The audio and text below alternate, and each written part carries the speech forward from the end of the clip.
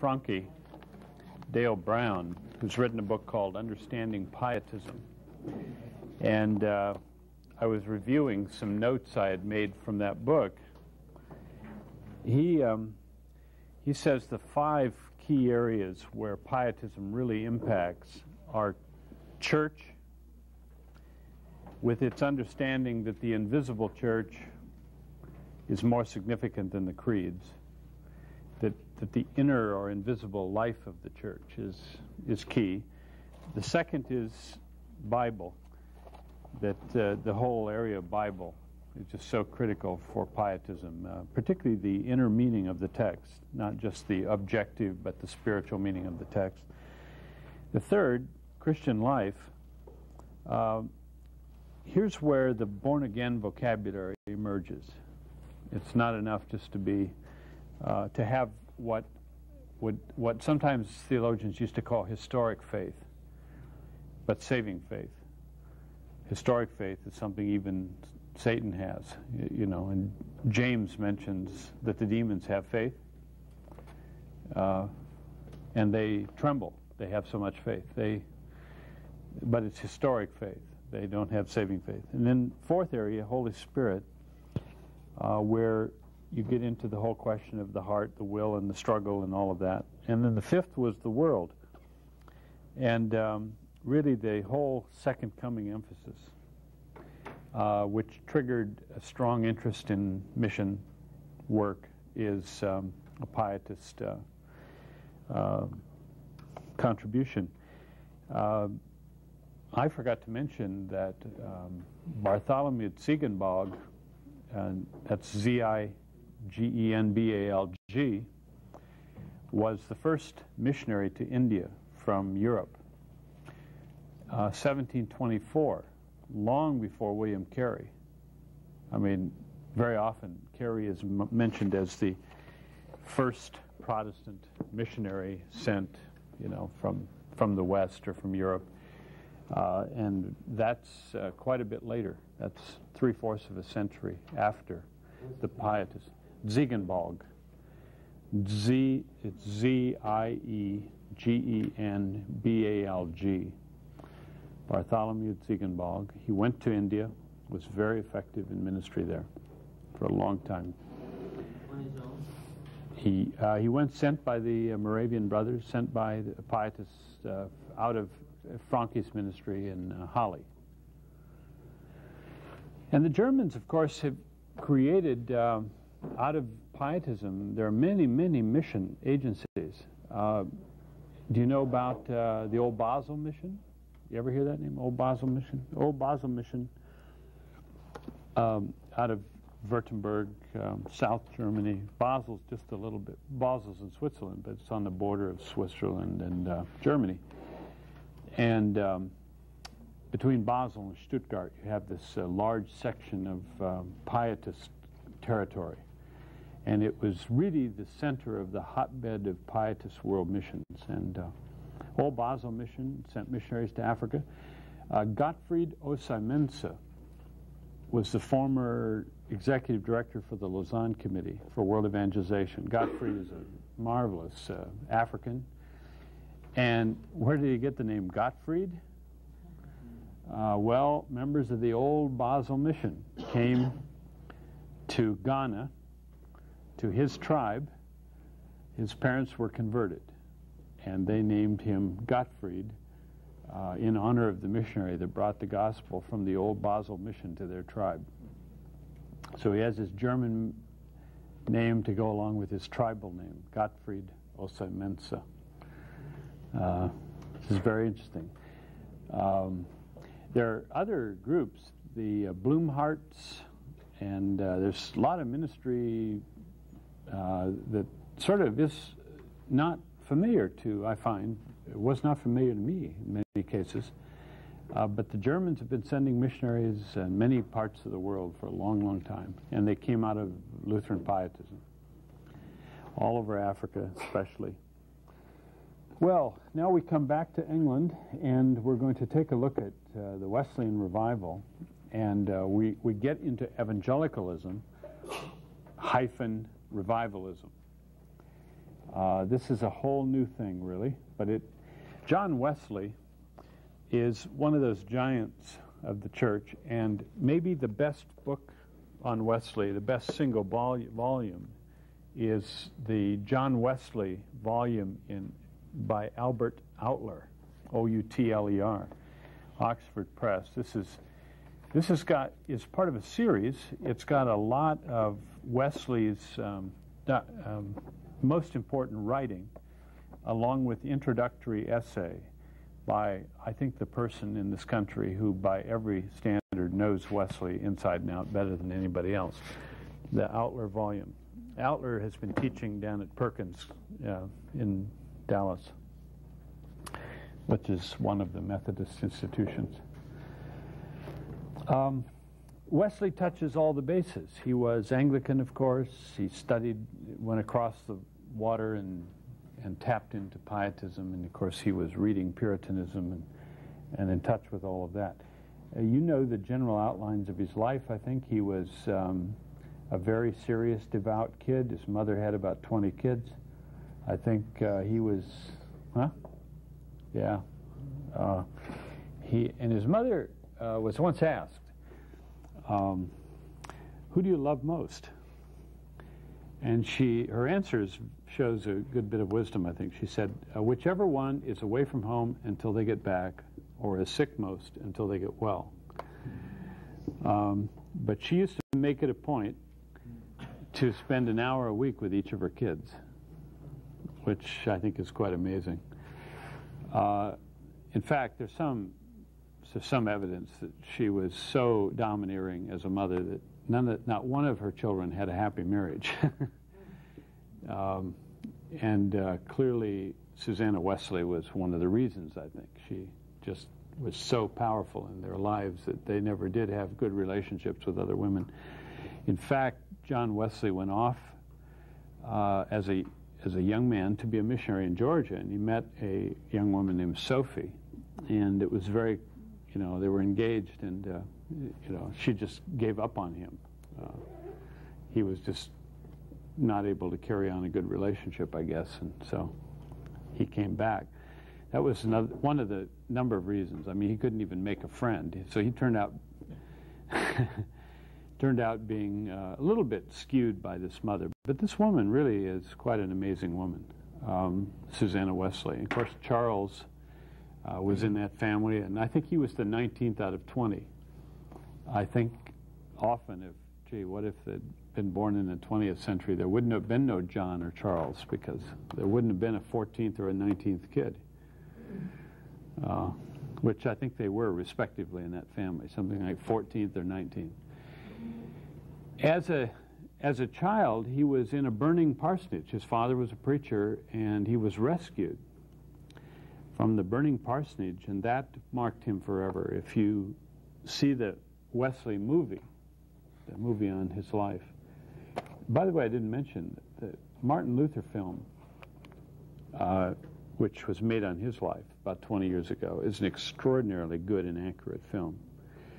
In fact, there's an introduction to it in one version by Roland Bainton, where he has a little preface to it, and then it's a full reel-to-reel movie. It was shown on national television and in theaters. Very historically accurate, wonderful film. The Wesley film that I saw is not quite as good, a little more melodramatic, not as long, but also reasonably good to get you back into the spirit of this time. But one of the things it does show is the fire and how he was rescued. That always gave him, I think, a kind of sense of urgency, and also a sense that God had kept him alive for a purpose. And he really always had that feeling. He went off to Oxford, and he had read John Arndt's True Christianity. He was a serious student, and he began to gather people into a sort of navigator Bible study. And they were called the Holy Club because, holy. And they were so methodical about it that they were nicknamed Methodists. And that's the name that stuck. And it had nothing to do with the church. It was some Anglican kids at the university. I think Lincoln College Oxford. And John and Charles gathered a few other students around them and just got into the Word every day about 4 o'clock in the morning. Got to remember they went to bed at 4 in the afternoon. I always used to get so guilty because these people got up so early to get right with God every morning, and then it wasn't until years later I realized they didn't have lights and they went to bed before I have supper. So I stopped feeling quite so guilty. He became, of course, pastor, was ordained Anglican, then went off to be an Anglican missionary with the new emerging SPCK, the Society for the Propagation of the Christian Faith, and went to Georgia, came back, and on that trip, of course, there was an enormous storm, probably just an average storm, but it was the only big storm he was ever in on ship, and he was terrified. In the midst of the deck, with the water coming over the ship, Peter Bowler and the Moravian brothers were having a prayer meeting in the midst of the storm, singing hymns, and they had to hang on to each other to keep from being swept overboard. But they were in perfect peace, and he was in abject terror, and he realized he wasn't converted.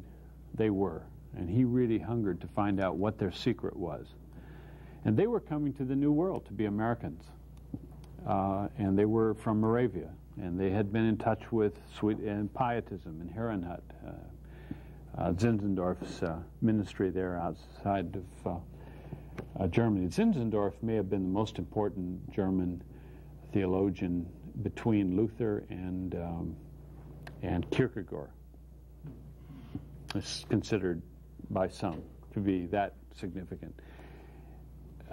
By the way, Zinzendorf was the first one to call the Trinity the family of God. God the Father, God the Mother, and God the Son. And some people were really offended by that. He was also one of those who put his heart religion into hymnody very graphically. And you suddenly get in the hymns a very emotional Jesus with the woundedness of the cross and all of those images of the blood coming through.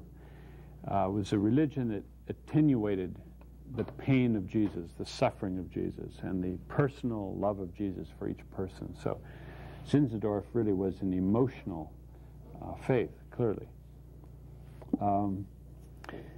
Wesley he was still searching. 1738, May 24th, 8:45. He was at a service at Aldersgate Mission, and the pastor was reading from the preface of Luther's Romans commentary. Most sermons I know at rescue missions don't start with things like the preface of Luther's Romans commentary. I imagine reading this, Aldersgate Mission, and this preacher, whatever his name is reading a preface to a book that had been written by a German a couple hundred years before.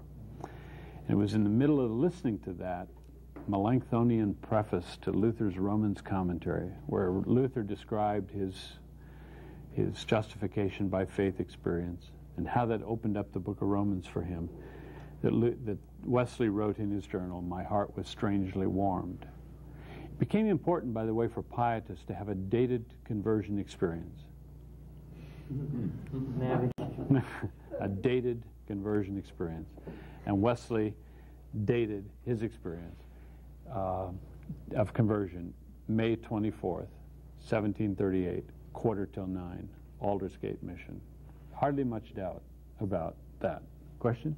Yeah, Methodists that I'm around, especially Free Methodists, yes, would say that was not at all a conversion, but the moment of sanctification. Yes, I know. That he was a Christian before. Oh, yeah. Could you just comment on that? Well, I think they're probably right. I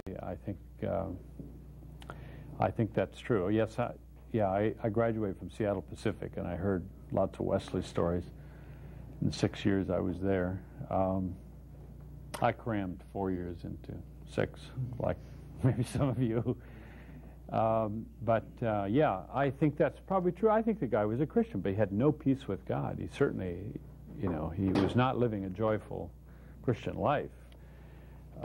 He had not experienced what he was talking about, and he felt he was not a Christian because he was not living in the joy of faith and forgiven life. It was a little bit of Luther in him. But yeah, I think I know why they would make that the second blessing experience, sure.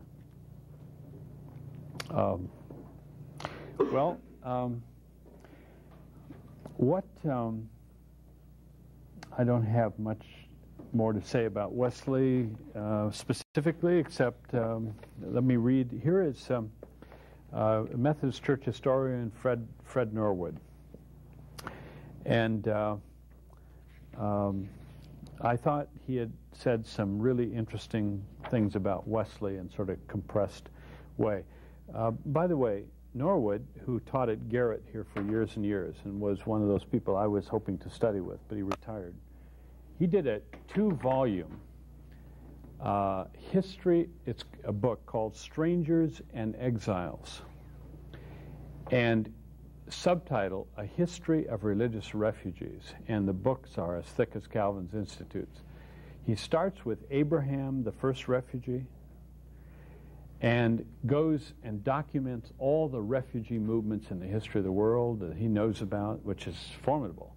He did his doctoral research at Yale under Bainton. He spent his whole life working on this project.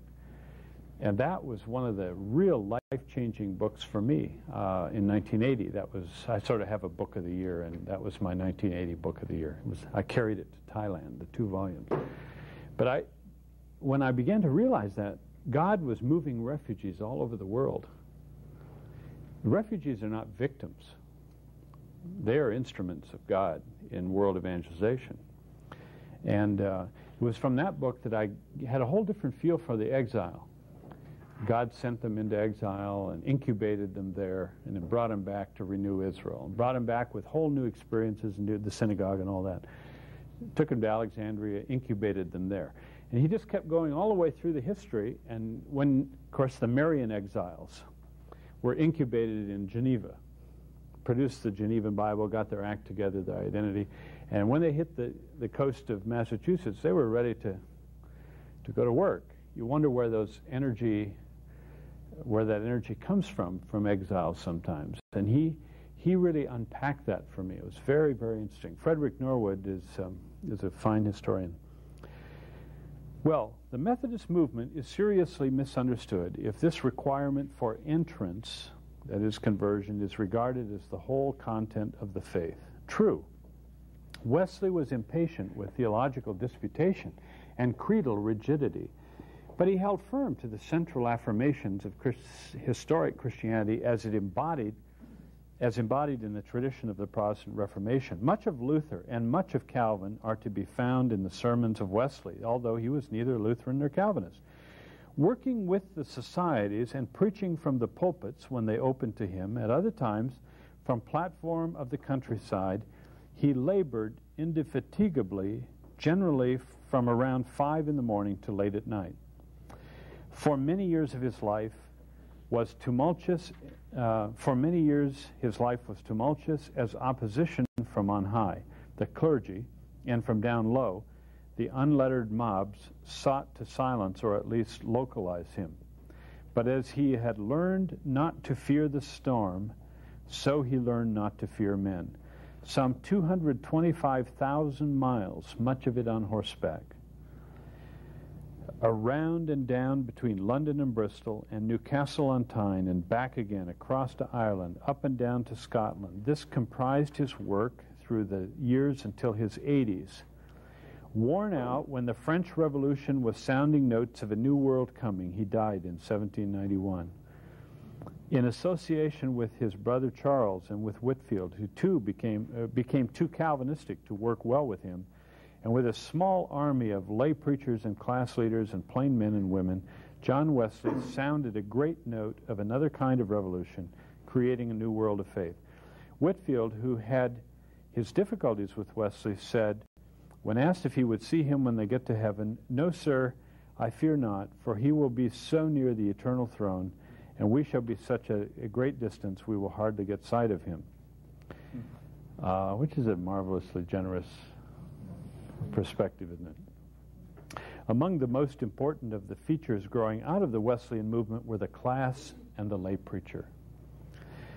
And organized first in Bristol, the class soon became distinctive. It was composed of 12 people over whom presided a leader who should never be a traveling minister, but rather one of the number of the faithful in the local religious community. The leader was to meet each week with the members of his group and inquire after their spiritual and moral welfare, accept any offering they were moved to make, reprove sinners and backsliders, and exhort to greater perfection in the Christian life. Let's see. Lay preaching was another special characteristic of early Methodism. Wesley himself had doubts until the evidence of results and the influence of his mother convinced him, and much of the success of Methodism on both sides of the Atlantic rested in the efforts of the dedicated lay preachers who filled in long periods when no regularly ordained traveling preacher was available. Let's see. Wesley added something to the tradition of Reformation just as he worked it out in the context of the Enlightenment. In justification, he emphasized much more the experience of being reborn into new life in Christ, an event or episode that could be measured and treasured, and beyond this lay the road to sanctification, the fulfillment of the promise of justification. Wesley was never quite sure what to do with this doctrine, but he kept pushing the sanctification. Lots of things one could say about Wesley. He was not, the kind of theologian of a Luther or Calvin. And his experience just led him step by step into whole new discoveries. Field preaching, for example. He was, shortly after 1538 and his conversion, he heard about John Whitefield. And Whitefield was out preaching to the miners in the hillsides in Wales and near Bristol in England. A place where if you ever go there and try to find it, it's very difficult to find, but just east of Bristol, a couple miles out on a hill, now still a hillside, but with housing somewhat around it. There's a pulpit built up on the hill, and it's called Hannam Mount. Hannam Mount was where Wesley and Whitefield preached to thousands and thousands of coal miners. Their faces were so black, and at the end of the service, the writers would describe the streaks of white where the tears had run down their faces and cleaned their face of coal dust. And just this awesome, thousands of people with these tear stains running down these coal mining faces. But when Wesley first heard that Whitefield was out preaching, he wrote him a kind letter and said, "Brother John, don't you understand? It's a sin to save a soul outside a church."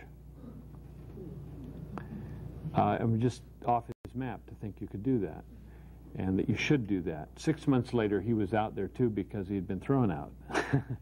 The church just kept closing pulpits to him because, like the pietists in Germany, he tended to be a little critical, and the old Anglican establishment felt a little threatened.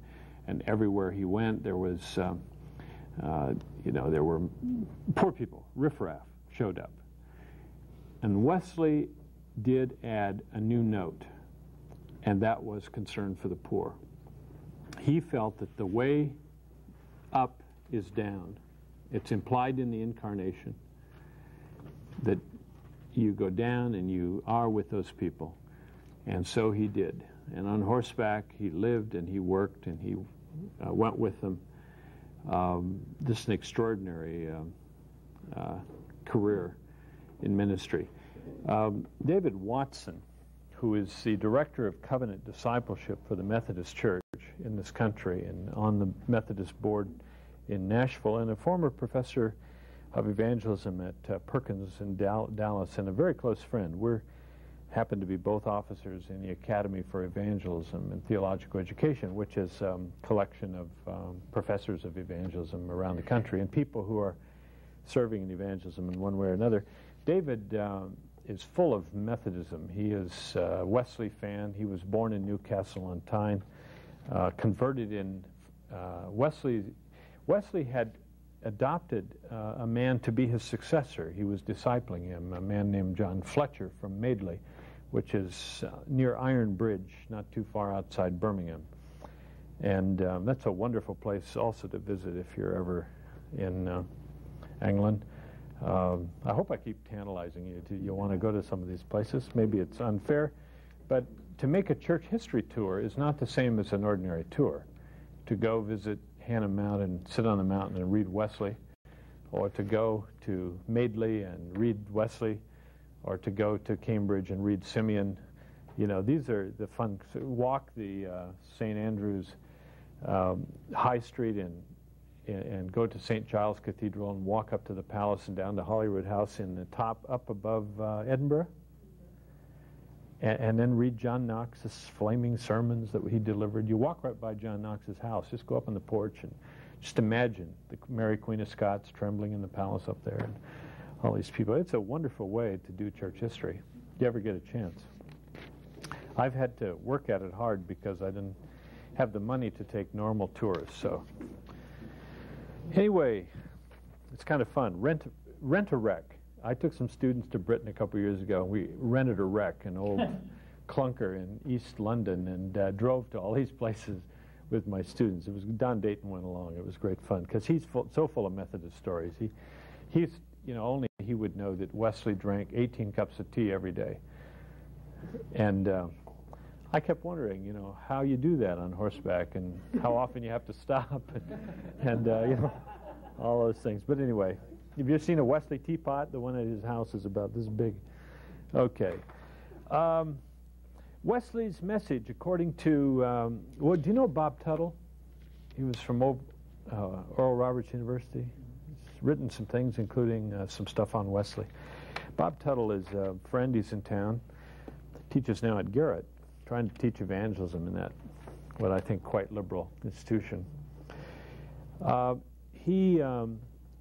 He talks about the giant shoulders of John Wesley. His message, his approach was really to solve problems, not to define doctrines. He was sort of problem solver, very organized mind. There are reoccurring themes in him: God's sovereign will, prevenient grace, justifying and sanctifying grace, a kind of theology of the Holy Spirit. Prevenient grace is universal, it's resistible. The Holy Spirit prepares people for ministry. There are three kinds of sermons that he mostly preached. To the unawakened, he preached on death and hell, and the fact that he didn't think you wanted to go there. To the awakened, but not yet converted, he preached on faith. To the Christians, he preached on sanctification. In other words, he pretty much sidestepped his audience and had those sorts of sermons. We'll get to D.L. Moody maybe tomorrow, but D.L. Moody had 8 sermons that he preached his whole life, I think. I think he only had 8 messages. He just preached them over and over again in every sort of way. Moody was a layman, and that's how he did it. Well, Wesley, I'm sure, didn't have new sermons everywhere he went. He just kept preaching these old ones. Faith is the I give up to the grace who's wooing us by the Holy Spirit. There is a righteousness that is imputed. He's Lutheran at that love, but there's a theology of love, which is the fruit. When God touches us, we get attracted to the righteousness of Christ. There's much more emphasis on the subjectivity, the response to grace, than there is in Luther. The Holy Spirit enables us to overcome sin. And it brings imparted righteousness to us. So clearly the righteousness of God actually we are not just declared righteous. We in Wesley become righteous. We must, in fact. That's part of what the sanctification's about, to get rid of sin. And he really viewed people as lost to sin, but forgivable, as susceptible to change, as vulnerable to fall, and as able to be perfected.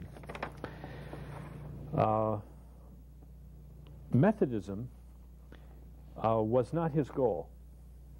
Methodism was something that was kind of an accident. It's like Luther. There's no way he wanted to get out of the church. he wanted to reform the Anglican Church. And in his lifetime, until his death, there was no Methodist church in England. He created chapels, not churches. They would build Methodist chapels all over England.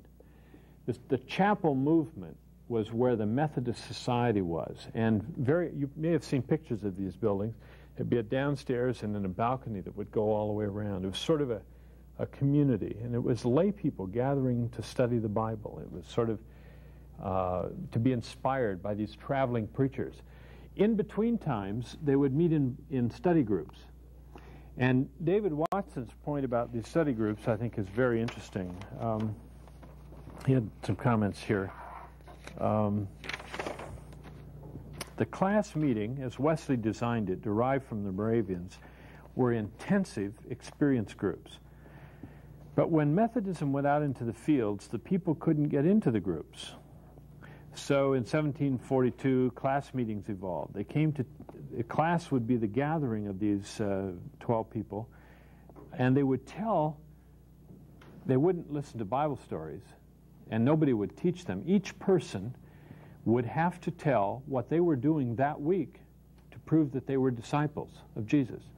It was an accountability group. How are you following Jesus this week?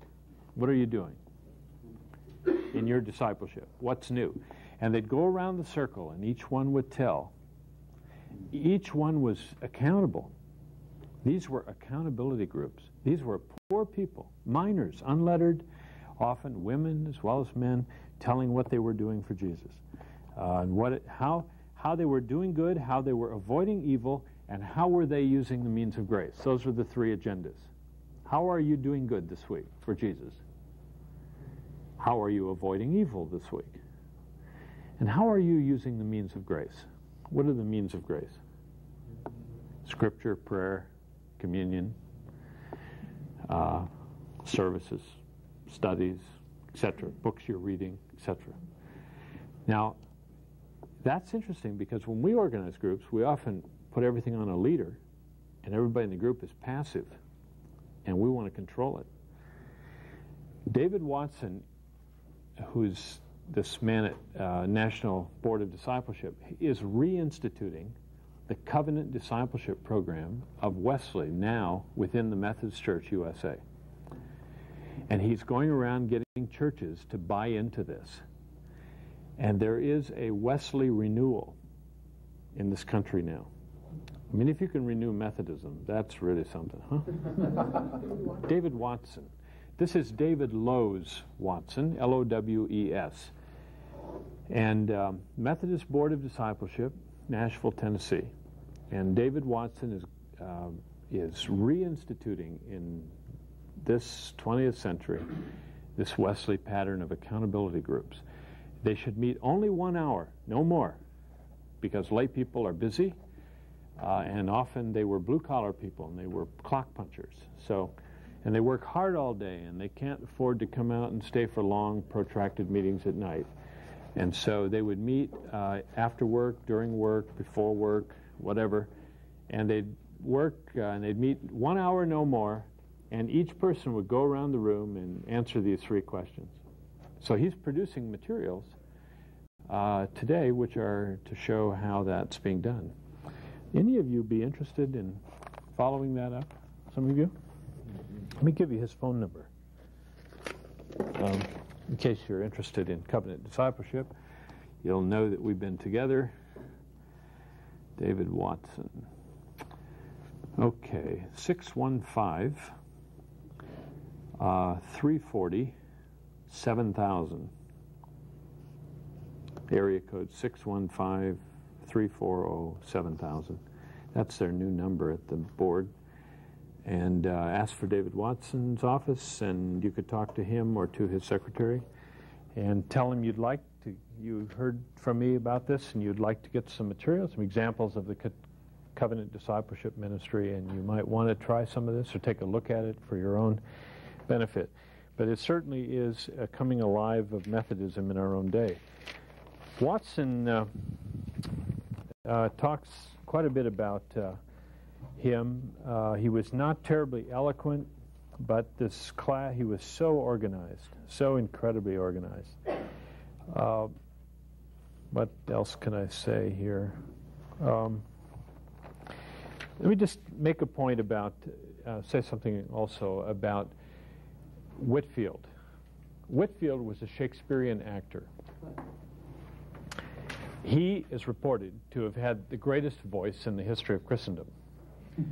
He was acting Shakespeare when there were no microphones. And the lore about him, now Whitefield came to the United States 8 times. There was no United States then, but he came to the colonies. And he did figure eights, you know, up and down the colonies, just kind of like this. And he would start in the middle colonies, and he'd go up to Northampton, Massachusetts, to meet to Edwards. He'd go on down to the southern colonies and back and forth, and catch the boat back to England. He did that over and over again. On ship, on board the ship, notice the ships in those days would not be huge, long ships, but no more than a couple 100 feet long, and there would be maybe a couple 100 people on the ship at the most. Every day, Whitefield would have divine service on shipboard. It would take 6 weeks to cross the Atlantic. And the report is that there was never an unconverted person who landed on shore. There was absolutely no place to hide from Whitefield's voice on a sailing ship which had no engines.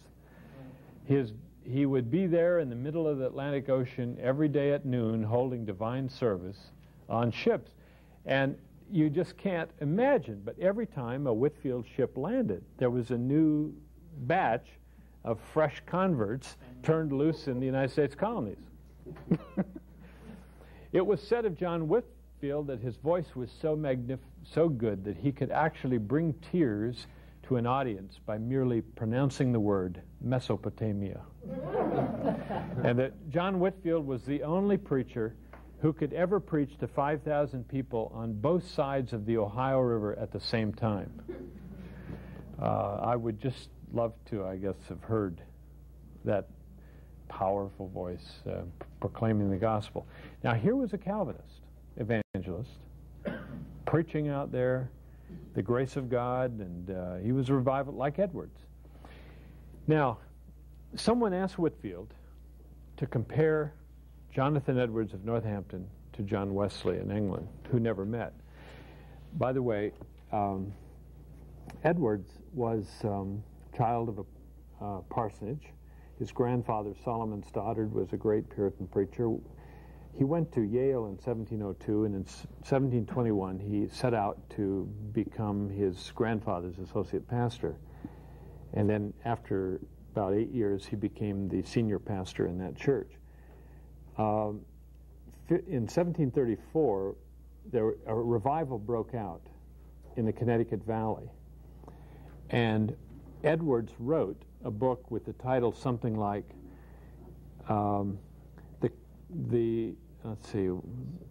Surprising Work of God in the Conversion of Many Hundred Souls. Yeah. I love the titles of these ancient writers.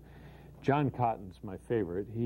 His doctrine book for children was called Milk for Boston Babes of Either England, drawn from the breasts of both testaments.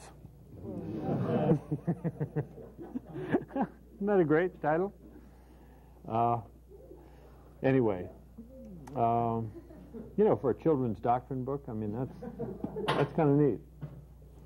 Well, anyway, that book that Edwards wrote found its way across the Atlantic. That was 4 years before Wesley's conversion. And he read that book and was terribly impressed with Edwards and his reasoning, but it still hadn't quite, you know, converted him or given him the second blessing, however we say. He also had read John Newton's, Thomas à Kempis' classic, Imitations of Christ. Well, so these books and pamphlets were beginning to make their way back and forth, so that conversions here were influencing over there, and these stories were going. We know that. But someone asked Whitefield, who knew both Wesley and Edwards, to compare them. And I think this is interesting. Whitefield, who knew them both well, said, you could put Wesley in Edwards' little finger. I mean, he was trying to show what a giant Jonathan Edwards was. And that's sort of the image he used. So Edwards was probably the greatest mind maybe this country has ever produced. I consider him and Thomas Jefferson the greatest minds, certainly, of the 18th century. They didn't know each other, but I remember something John Kennedy said as president when he gathered all of the Nobel and Pulitzer Prize winners and all the famous artists in the country to the East Room of the White House and had a concert led by Pablo Casals, the cellist. And Wesley said, "This is the most significant gathering of intelligentsia in the history of this country in this room," meaning the East Room of the White House, "since Thomas Jefferson dined alone."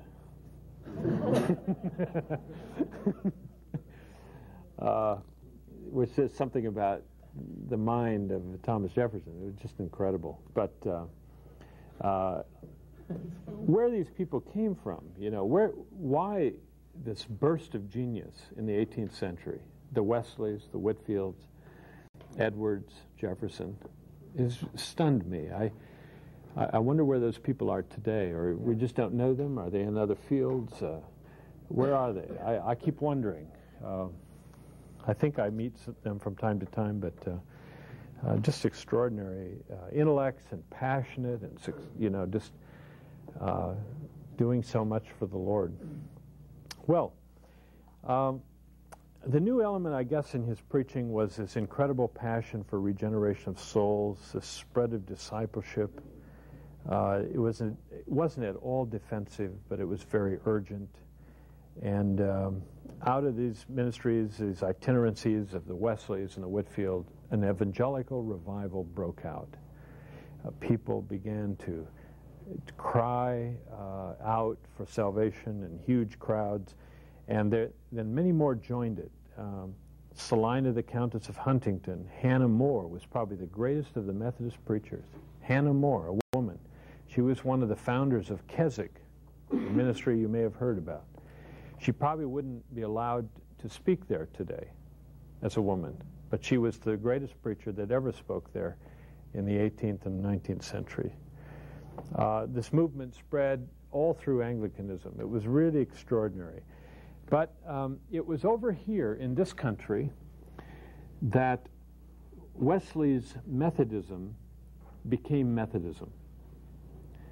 Methodism in 1978 celebrated their 200th birthday. Actually, by the time of Wesley's death, he was still technically an Anglican, and his people were technically Anglicans. But in this country, by then, you know what happened? Because of the war, the Tories tended to be Anglicans.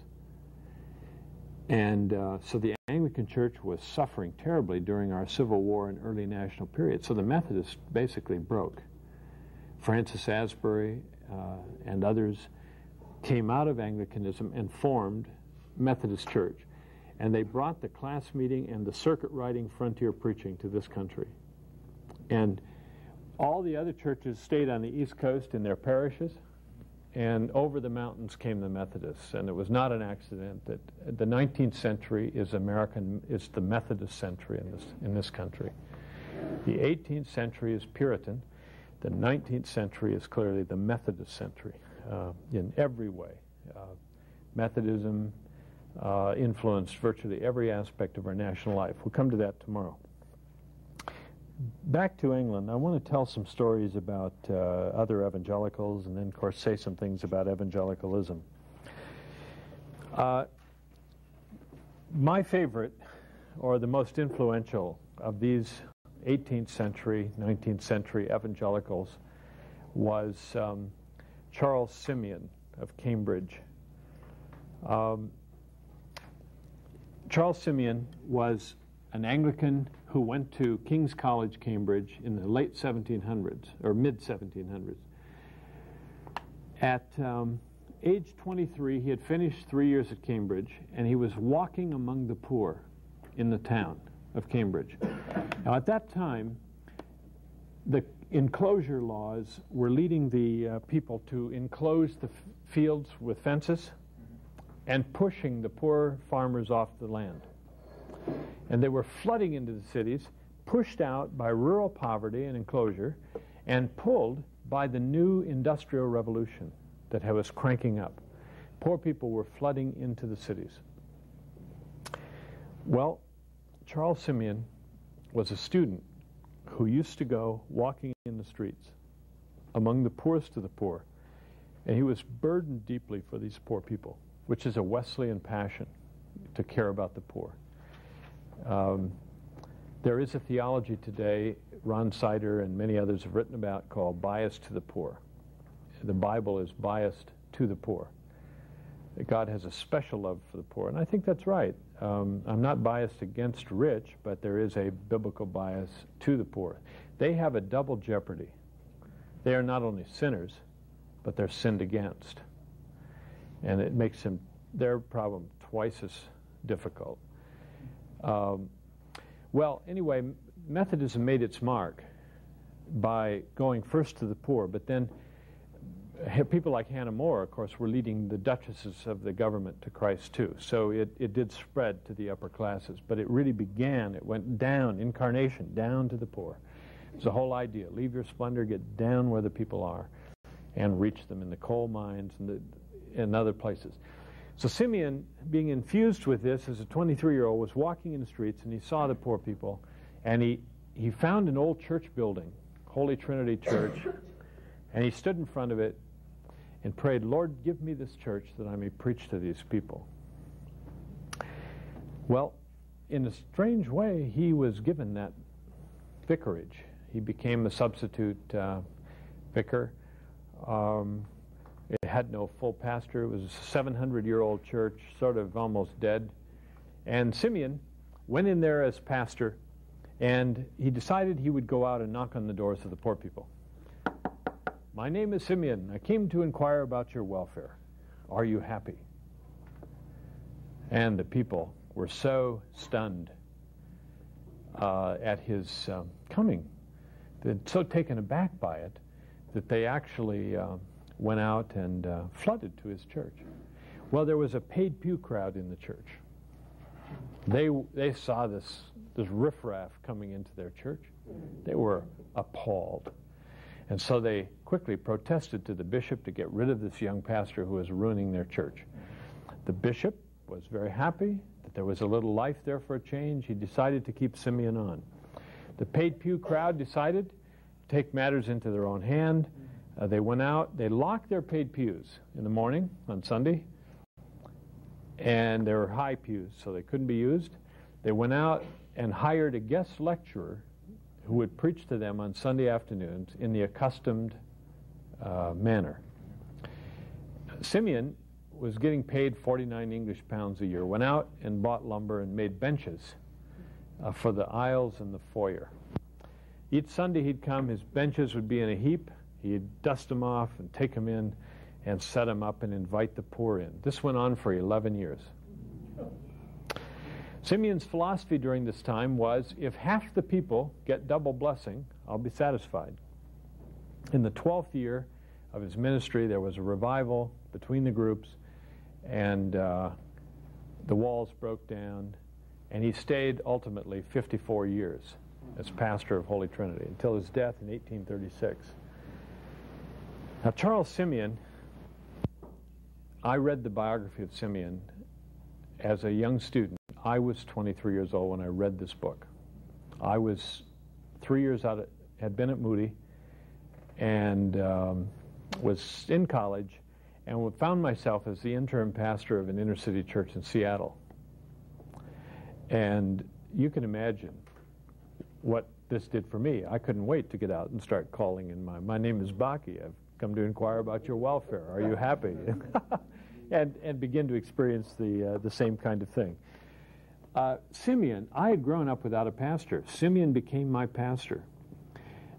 What did this guy do? He went to, he lived alone as a bachelor at King's College, Cambridge. Now, some of the achievements of this guy are that he taught at the college his entire life and pastored the church his entire life. He started the first seminary in England by inviting students to study with him in his apartment. He was 5 times dean of the chapel. He's buried there in the floor. The tombstone is almost unmarked. It just says C.S. for Charles Simeon on the floor. He's buried right there in the sanctuary on the floor, under the floor of King's College, Cambridge.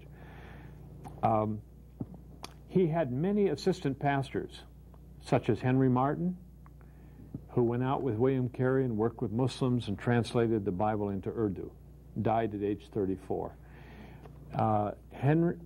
Charles Simeon had a foreign mission vision, powerful vision for the world. When Charles Simeon heard, by the way, Charles Simeon had a rich father, he had a lot of political connections, and he heard that the way the British were going to get rid of their prisoners and overcrowded prisons was to put them on ships and send them off to Australia, to be the colonists of Australia. He went down into London to lobby to get prison chaplains appointed to each ship, like Whitfield had done. And he got to appoint them personally. They agreed. So he staffed every ship with preachers so that every prison group that landed in Australia would be converted.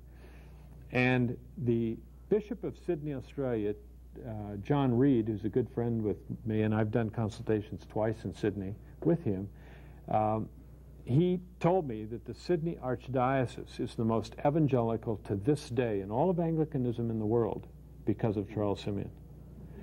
And that foresight, that vision to appoint chaplains and evangelists to go on prison ships to Australia. That isn't all. Charles Simeon preached and wrote. His commentaries are in the libraries here. You'd have Charles Simeon's Bible outlines in the Wheaton Library. So he wrote, he preached magnificently, he pastored the poor, he touched the rich, he founded seminaries, he lectured at the university, and that isn't all. Every month he got on the train, he went down to London. It's about 30, 35 miles, and he into the borough of South London called Clapham. It's just south of the Thames River, central London, where once he got off the train, he met with a group of key people called, that have been nicknamed the Clapham Group, or Clapham Sect. It included Wilberforce and Hannah More, John Venn, the founder of the Church Mission Society of the Anglican Church, William Pitt the Younger. William Wilberforce and William Pitt were members of Parliament. They met together for 50 years. Do you know why they met? To get a law passed through Parliament to stop the slave trade. And they succeeded. It took them till 1807 to get Parliament to finally pass a law to ban slavery in England. They kept working. 30 years later, in 1837, they finally got a law through Parliament to ban slavery throughout the British Empire. This little group of half a dozen evangelicals saved England from a civil war. We had no such statesmanship in the United States at that time. This group is one of my models of how you influence a city, how you influence government policy. And, you know, I read this at age 23 and I said, you know, I have never seen this kind of pastorate that combined ministry to the poor with the poor, parish and university, you know, scholarship and poverty, missions and local integrity, worldwide influence, and not only that, evangelism and social action, social justice.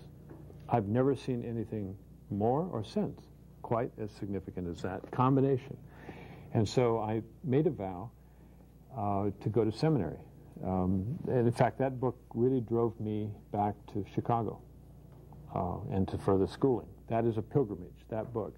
So I have been touched by the revivalism of the 18th century, 19th century, the Wesleyan, Anglican movement that flowed into a book that's a dusty, dry biography called Charles Simeon by H.C.G. Moule, written in 1896 and reprinted in 1947 by University Press.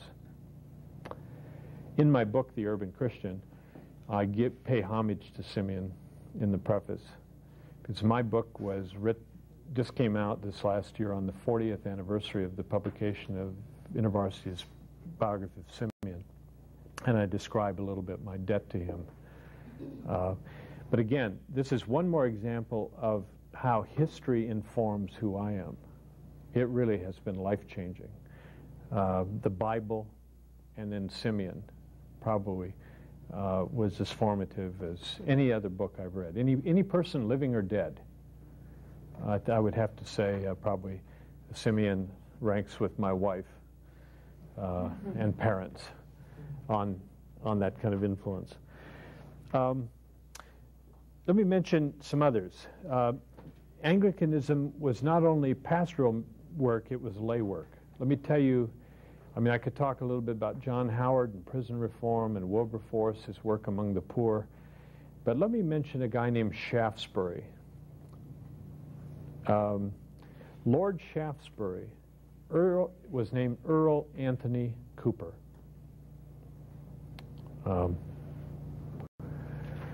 Born 1801. He was born with a silver spoon in his mouth. He was an incredibly rich kid. He was also somewhat sickly, anemic, and he was almost a psychological basket case. His tenderness was really shocked one day. He was standing beside a cobblestone street, and two drunken men were running a wheelbarrow down the street. It was bouncing along, and in the wheelbarrow was a pauper's body, just the body of a poor person. And he was taking this body to a pauper's grave. And the men were laughing, and the wheelbarrow was walking all over and bouncing. The body was flopping up and down, and they were really laughing. He watched this. Then the wheelbarrow hit a particularly sharp cobblestone, and it flipped, and his body splattered on the ground. And the men laughed and laughed. And this 14-year-old boy was just horrified. And he made a vow, when I get big, I'm going to do something about this, about the burial of the poor with dignity. And when he did get to be parliamentarian, one of the things he did was Victorian cemetery reform.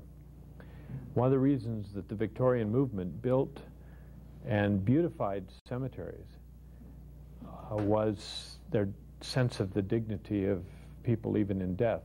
Remember Mozart? Did you see that movie? Remember the grave scene?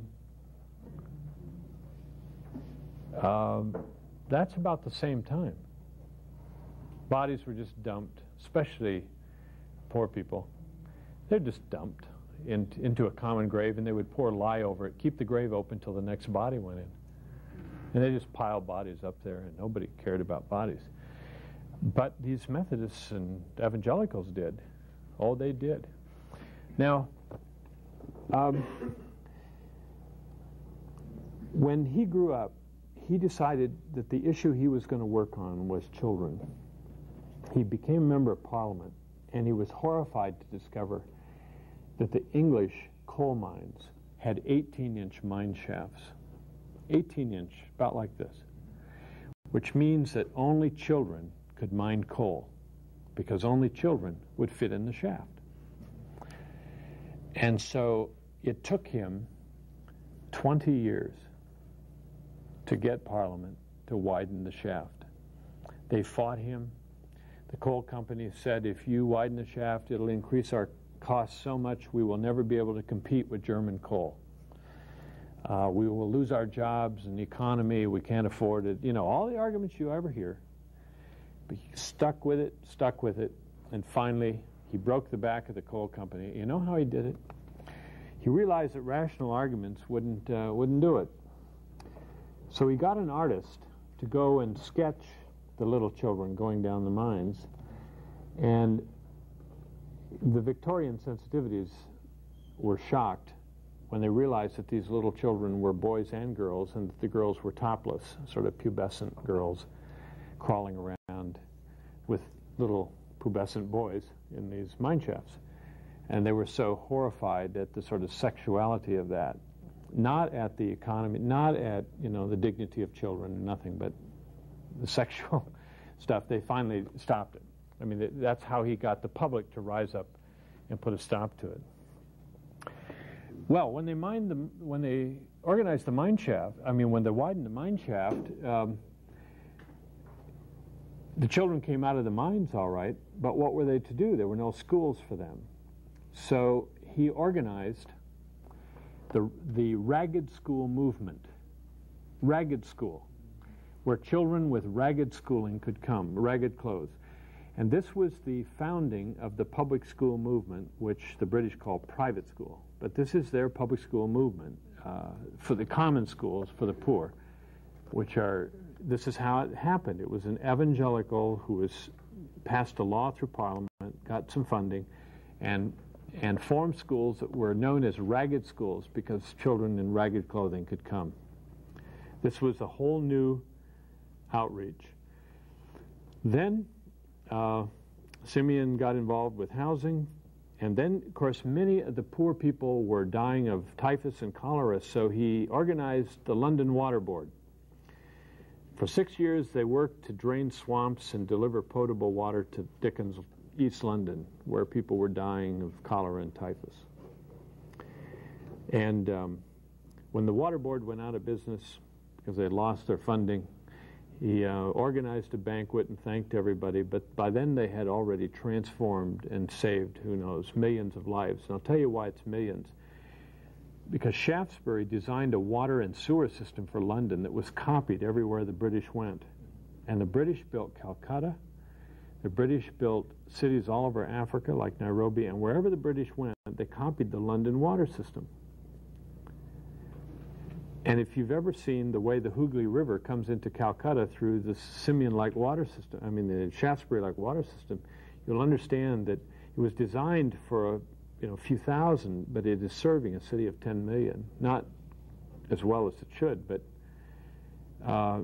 when you watch people bathing and every day in their local watering holes all through Calcutta, all where the Hooghly River, which is like the Mississippi, it's sort of dark brown. As Mark Twain said, too thick to farm and too thin to plow. But still, it's full of soil. But the people there bathe in it, and they do it. And it's a water system which has served Calcutta. But the model of that system was Shaftesbury's system. And this is a layman now. And he did all this through Parliament. He did it as a Christian. The theme for the water board was from 1 Corinthians. I've forgotten which verse it was, but it was from 1 Corinthians. And all these public works, you see, well, he founded schools, he got them out of prison, prison. He, like every Methodist and Anglican evangelical of his time, every layperson was expected to go to prison to visit prisoners. It's the Matthew 25 ministry. Well, when he went to prison, he discovered that half the people in prison were not criminals at all. They were debtors, and they were mentally retarded people and emotionally disturbed people. He came out of there so shaken, he founded the first mental health hospital in the world in London and created mental health facilities for people. One reason he did that was he knew that if he were poor, he would have been in prison. Psychologically, this man was nearly psychotic. He was neurotic. He ran a low-grade depression all of his life, and some periods of time, he was so freaked out that he couldn't even function. He would just disappear for months, even at 1 or 2 points, for years on end. And then he would show up again in Parliament, tenaciously working on the bill that everybody else had forgotten about 5 years before. And, you know, he just kept hammering it. He just wore him down. And then he'd get, you know, psychotic and depressed, and he'd disappear, and he'd go to prison and preach. He'd get depressed, and he'd come out, and he'd hammer away at prison reform. When he died in 1885, we just celebrated the 100th anniversary of the Shaftesbury Society 3 years ago. The entire country mourned. His biographer, Georgina Battiscombe, makes this point. She said nobody had transformed England as much as this one man, this evangelical man. He had saved millions of lives, and he had done it through public policy influence, doing it as an evangelical Christian, member of Parliament. Focusing on the poor, it transformed also the life of the rich. And because the British at that same period were going over and colonizing India and other places, his influence has just been gigantic all over the world. What was that book? Georgina Battiscombe, Battiscombie. It's called Shaftesbury. Earl Anthony Cooper, 1801 to 1885. It's published in Britain, probably in a Wheaton library. Should be. On the last page of that book, this magnificent biography, Georgina Battiscombe closes with a speculation. It's one of those what-if things that just tantalize. She says something like this. Do you suppose that if he hadn't been depressed and psychotic, he could have done all these things? And she raises the possibility that because he was so, so abnormal psychologically, that he had the stick-to-itiveness to stay with this agenda while everybody else ridiculed and went on to other things. And that so pricked me, because people like that don't pass our assessment plans. They get screened out of Navigator staff, I think. They don't get to be, I guess, right?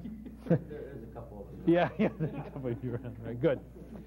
These are the kind of people, these are prophets. These are the kind of people that, don't get sent abroad as missionaries. They get washed out in the program. And I've just, since reading that biography a few years ago, just become much more aware that maybe when the world is so upside down and evil, if the neighborhood is so god-awful, maybe successful, ordinary people aren't good ministers. Maybe we've got to find some of these screwed up, messed up people and give them the ball and stand and watch and build a support network. Hear what I'm saying? That story just really haunts me. I mean, that's very different from Simeon. Simeon was a together person, a kind of John Stott before his time. John Stott's a bachelor. John Stott's an incredible Anglican influence in the 20th century, the way Simeon was in the 18th and 19th. And I've worked with Stott a lot, and I have a very high regard for these people. They're just wonderful, godly, I admire them so much. And so Simeon was together, but in his group was Shaftesbury. And that group of Hannah More and Wilberforce, they worked with Shaftesbury. They created a support group for him and for each other. And that says something else, too. I don't know how you survive in ministry, but I'm in a support group, and that's one reason I've been able to stay in ministry, particularly in the city. For the last 17 or 18 years, I've met monthly with a group of mostly men, not exclusively. We're from 8 different denominations, not all of us pastors, The wife of the chairman of Amoco Oil Company is in our group. And we call ourselves Chicago Network. We have no officers. We have no budget. We meet once a month normally. Twice a year we go on retreats. Our monthly meeting is all day, 6 hours. In the morning, our agenda is to go around the circle and check in. We pray with each other. We pray for decisions that we're making. We lay hands on each other. We interpret what we hear each other saying about our ministry, struggles, personal, professional, etc. The group knows me as well as my wife. I wouldn't think of changing my ministry without that group's acknowledgement. When I left the pastorate, they worked through my shift to a professorship in the Lausanne ministry. And that's been an incredible experience. We read books together. We're a growth group. We teach each other what we know. Most of what I've learned about the inward journey, I've learned from that group. And I think probably most of what they have learned about world mission in other continents, they've learned from me. It's a give and take kind of thing. In the afternoon, we dream dreams for Chicago. We have invented things like Scoop, Chicago Laity Networks, and the Christian Laity of Chicago. Many of those ministries were just brainstormed and tested and prayed for and envisioned and strategized in that group. It's always something like that that's emerging, and currently working on cities and schools reform and all sorts of things. And it's been just a stunning kind of a network. I don't feel alone in Chicago because I've got that group. If something happened to me, they'd be there. They would be there. They'd take care of my family the rest of their lives. Sure, they'd be checking in. It's a very, very close-knit group. That's the reason I'm still in Chicago. I have had many invitations to leave, but we've made a commitment. We've made two commitments, one to each other, and secondly to Chicago. And we've learned that from the Clapham group, which hung in there for 50 years in Clapham, and also the Evangelical United Front, which was a small group that met together in New York City early in the 1800s. Arthur Tappan of Tappan Range and friends of Charles Finney, they met in the same way, in the same group for years, and they impacted. Out of their little group came American Bible Society, American Board of Foreign Missions, American Sunday School Union. Not bad for one little group. I mean, they were a little group influenced by the Second Awakening in this country and abolitionism and many of those things. So my small group is very, very significant, and models for me came out of this evangelical support group. And our group started with 2 or 3 of us. And you build a group slowly, and then in May, when we have our first of our annual retreats, we go to a home in Wisconsin on Lake Geneva that's been given to us for this occasion, which is far more than any of us could ever afford, except the wife of the chairman of Amoco Oil, who's in our group, who tools up there in her wonderful Lincoln, and it's all very interesting. The contrast of pastoring the poor and connected to the Harris Bank and Amoco Oil. I mean, it's just, it's just so interesting how the Lord brings that up to happen. If you stay in one place and go down, I think the Lord blesses in those relationships. I think so. That's certainly my experience and testimony. But the inspiration to do that came from this model, first of all, of the Clapham group. Charles Colson's been writing about it lately, occasionally in his Christianity Today columns. You've read maybe over the years. About a year or two ago, he had an article on Wilberforce and Shaftesbury and Simeon and that group. Let me say something now about the relationship of Methodism, evangelicalism, and social reform. Evangelicalism, revivalism, and social reform. Yes? Would you say some of the problems some Christian leaders have gotten into in recent days is because they're so mobile and so without truth? That is exactly right. No accountability group. Nobody knows him. They're running off, jet setting, and I do, Lord knows, my share of coast-to-coast stuff. But, you know, in May we calendar for the next year, and I have the dates of all next year's meetings in here, and my commitment is to be in town on those days. We're allowed to miss a meeting if our wife has a funeral or if we have a funeral, but we are really committed to be there. I mean, it's not a legalistic thing, but I wouldn't want to miss it, you know, because I really look forward to getting together. So Bill Leslie and some of these people, we've been together for almost 2 decades now, more than 2, and this is the spiritual, you know, battle, brothers and sisters, that leave you energized. Now, we've tried to get people to join this group, and we realize we have too much history and nobody else can quite jump in. I mean, it's very hard. We've had people come. We recovenant every May, and we have added some people. So we decided, a few of us, that we'd try to start a younger group. And Bob's been meeting with part of that group.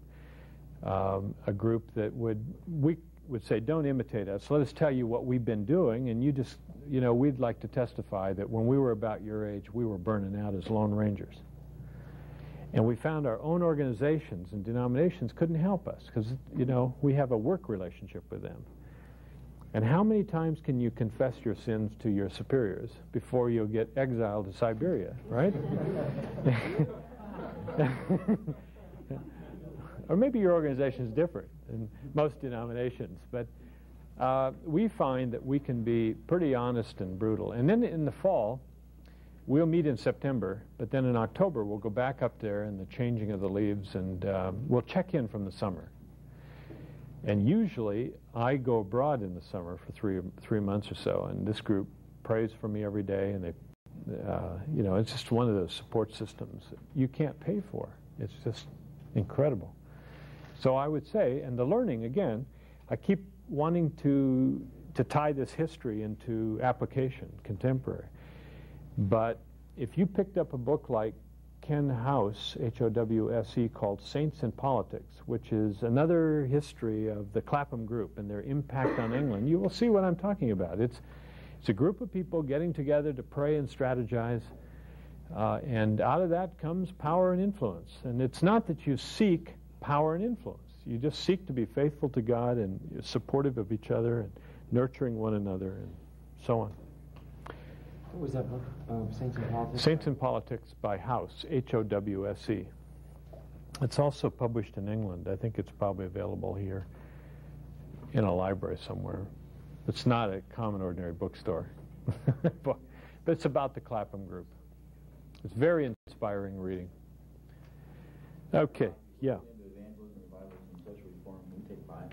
Oh, you know, I just realized we've gone over time. I'm sorry. Let's do that and come back. I'm sorry for this last part, much of which will be, I wanted you to get into groups and do some sharing.